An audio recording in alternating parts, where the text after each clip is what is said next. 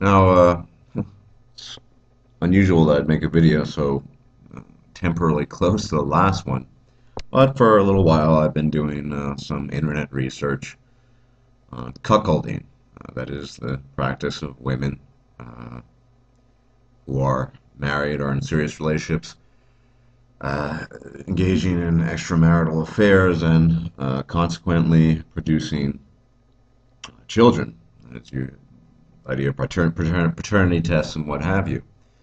And in doing so, I come across a number of odious articles. And one in particular, there are so many, I just thought, well, why not just choose this one and have a look at it? It's from 2009, so about 3 years ago. The title is, it's written by a woman. Think men are the unfaithful sex. A study shows women, all capitalized, are the biggest cheats. They're just better at lying about it. Now you can see in the title itself the rather ill-conceived tinge tone of pride. The authoress is proud of the fact that women are essentially better liars than men. We've talked about this before. It is true. They have the biological equipment to do so, and they are better liars than we are for the most part. She goes on, rambles on. Obviously, I'll post a link to the article to say all kinds of stuff about how women go about their affairs and how they keep them concealed and how they're so much more careful than men are about it and what have you, and this and that. Other delectable things, such as when women do have affairs and they keep them concealed, hide them from their men, they're often doing it to protect the men. They don't want to hurt the men and they don't want to damage their situation. That is, i.e., the women's situation. Well, isn't that magnanimous of them? Well, I'm. This article was pretty disgusting, but it goes to show that many, many women engage in affairs we just don't know about. Of course, all my exes cheated on me. I found out about it one way or another. The last relationship, I'm supposed to give her credit, right? Because she actually conceded it to me. There you go. Within 3 or 4 days of the misdeed. Well, these kinds of articles shouldn't surprise you. The fact is, women have always been cheating. They are better at hiding it. And there are other little things in the article, such as women are better liars because they're more psychologically sophisticated. Well, maybe that's true. Depends on what you understand of being psychological sophistication. Now, one thing that's particularly marked about this article is that there's no talk of ethics whatsoever.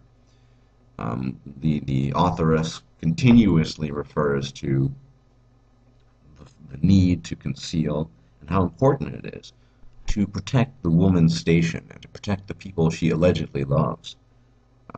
One woman that she mentions in the article has had numerous affairs, or one long-term one, but never really wanted to hurt her husband because he's, quote, a good guy and a pretty good father. How generous of her. She goes on to talk about things, quote, we're also better at mental multitasking. You can keep all the different strands of a lie in your minds, remember them, and make them convincing. Well, she doesn't overtly talk about it as far as I see. I only read the article twice. I don't think I can read it much more than that. But, the statistics generally allude to the likelihood that anywhere from 15 to 20% of children are not the children of the father. Well, that's why if you do have children, if I were you, I'd probably get a paternity test. But, that's your business. But there are bigger consequences to this whole idea of cuckolding. Now, we've often talked about our addiction to pussy. It is an addiction, and we are addicted to it. But the thing is, and it's so important to stress this, in my opinion, is that despite being addicted to sex and vagina, We can go indefinitely and live without it and still be reasonably content individuals by finding other activities. And there are so many intellectual activities, intellectual endeavor, gaming, sport. There's so many things that can be equally satisfying and give a much greater sense of achievement with none of the drawbacks. Now, the very fact is, and the title of this video, as you shall see, is that ultimately, I'm going to say the ineffable, and God, I'm sure this would enrage women, but the fact is that the female human, as displayed in this article, has no ethical concerns whatsoever, is a creature of deception, a creature of, I wouldn't say malice, it probably is some sort of congenital condition, but certainly a creature of deception and prevarication. That is what they exist to do. More importantly, they are parasites. The analogy is quite apt because the host, that is, we men, we who provide labor, resources, men who have achieved the greatest things, who've essentially brought civilization to where it is now. That has been the achievement of men. Women have been sort of riding the wave, as it were. The host does not require the parasite to live. Quite the opposite. The parasite is most often a burden to the host. The parasite, however, does require the host to live. That is why it is a parasite. It draws its nourishment and its energy, and it lives off the energy and flesh, as it were, of the host. Without men's resources, without our, yes, superior intellect, we might not be as good liars as women are, but we certainly are a lot smarter than they are, and we have achieved far greater things when looked at from a collective perspective of men um, than women have. And the fact is that women require still, despite their clamoring and their protestations to the contrary, still require men's resources in order to enjoy their parasitic lives. So that is an immense power that we as men potentially could wield, or can wield, and indeed do wield. We as hosts, to once again make the analogy, do not require the parasites to live. We can do quite well without the parasites. Yes, there are also in nature, some symbiotic relationships between parasites and hosts. Um, that might be the case between the parasitic creature known as female Homo sapiens and the male. But this article should make clear that we are essentially fighting a war. There's no question about that. The woman who wrote the article, the women she interviewed, these are all their crowning achievements. Their duplicity, their ability to manipulate their lies. They're better at it because they're psychologically more sophisticated. Good for them. Um, they can take their psychological sophistication and twiddle their thumbs with it, and we can take our superior intellect and get the hell out of Dodge. That's my take on it. The fact is that we are the hosts and they are the parasites. The parasite needs the hosts. And the fact is that women, as a collective, would simply die off, and the vast majority, certainly there might be exceptions, vast majority would not be able to continue with their lives without men to lie to manipulate in order to garner resources. That is simply a fact, as evidenced by this article. Um, the lying, manipulative woman does not want to lose her station in life.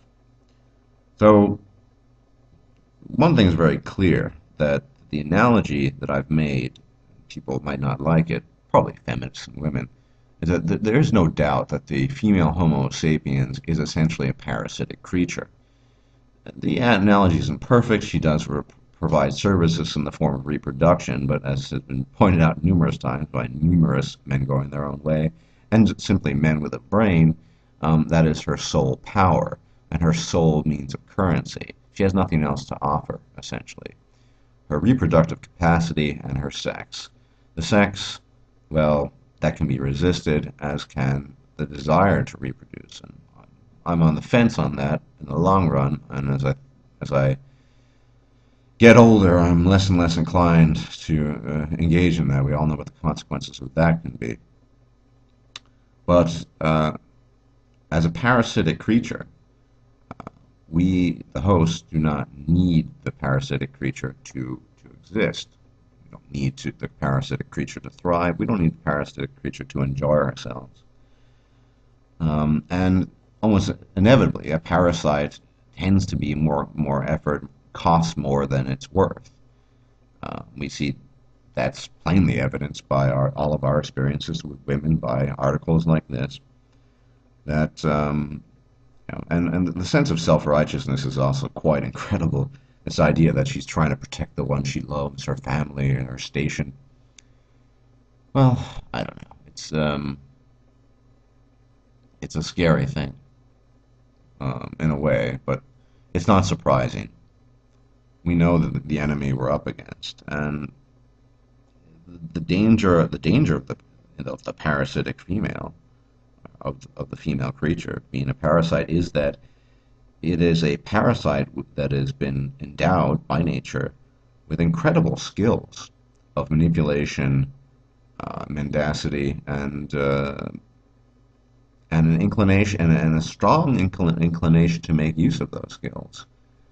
Um, the only thing we as I've repeatedly said that we as men, we do have a superior intellect for the most part, and the only thing we as men have is our knowledge of female nature.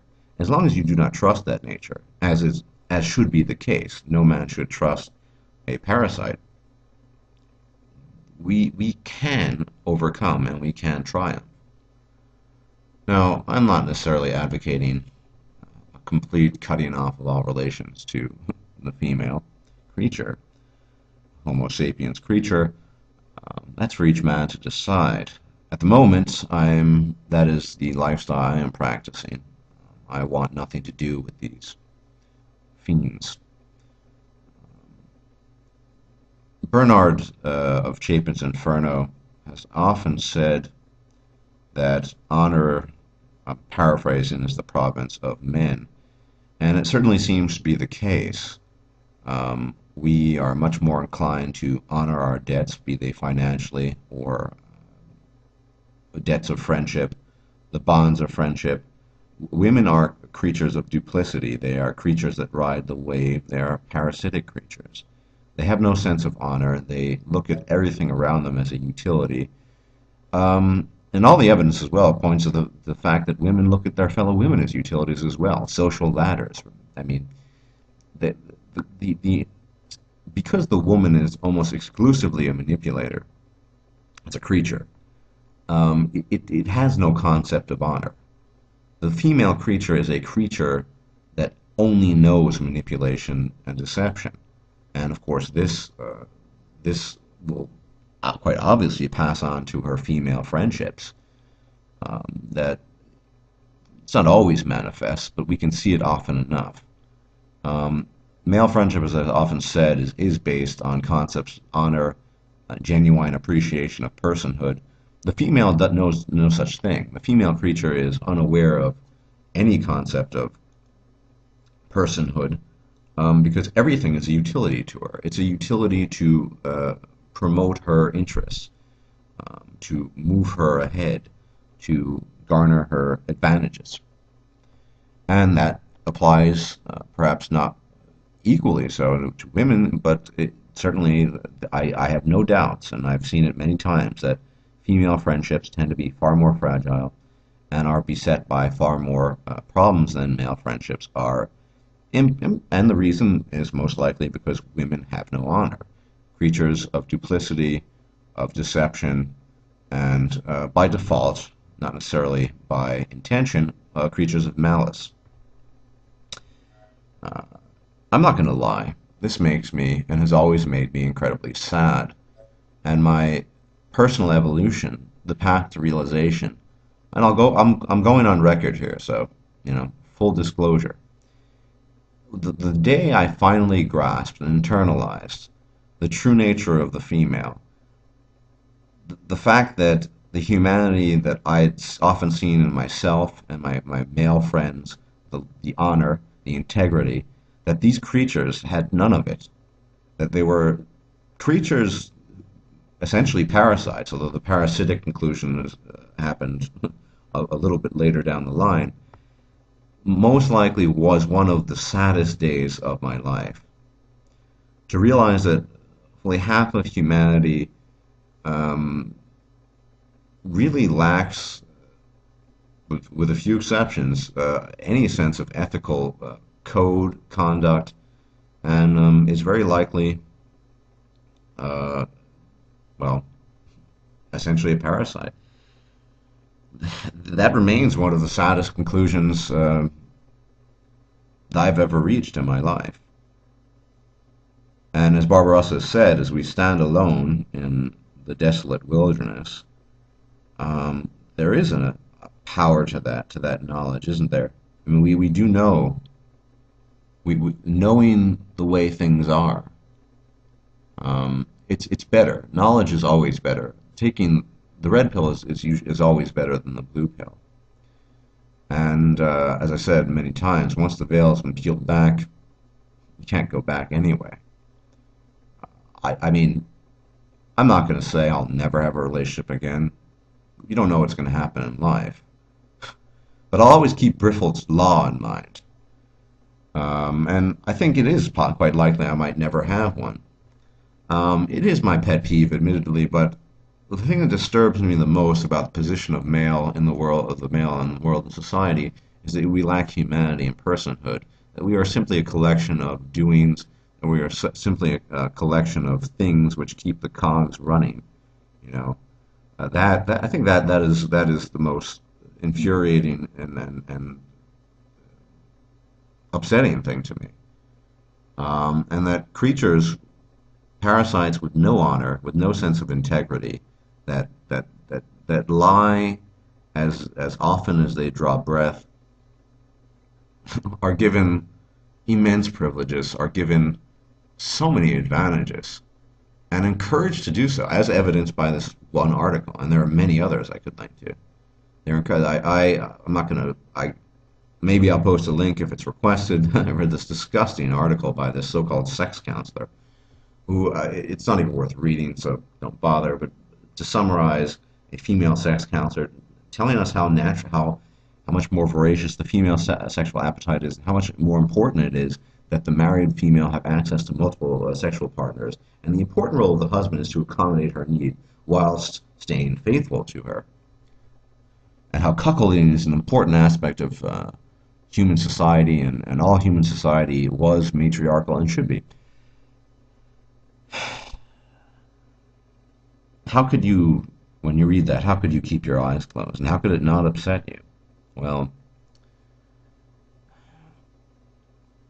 I'm not going to lie. Certainly, my emotionality and my mental framework has been deadened and made rather apathetic to some extent by a lot of this stuff. But it is still upsetting. It's always upsetting to read things like this, because it just goes to show what we're up against, and it goes to show what's acceptable. Can you imagine a man writing something like that? He would be skewered. He wouldn't even be skewered. He'd be thrown on the burning pyre to be incinerated as witches of days bygone had been. I don't really have too much else to say about this, but I think parasite is the apt term for the female Homo sapiens. Of course, there will be exceptions. I've yet to meet any, personally at least.